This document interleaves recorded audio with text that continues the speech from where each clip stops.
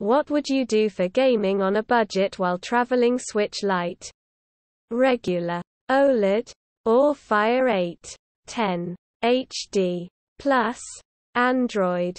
Why the fuck would you trade a Kindle Fire for a fucking Nintendo Switch? No entiendo.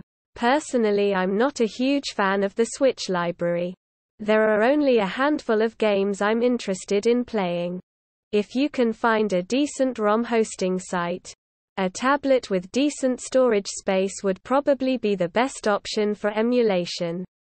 At this point, a tablet should probably be able to run most classic consoles. At least up to N64, PS1 era. If you do go with a tablet, I'd suggest an Android rather than a Fire. Google Play has been adding a fair number of real games to their library recently.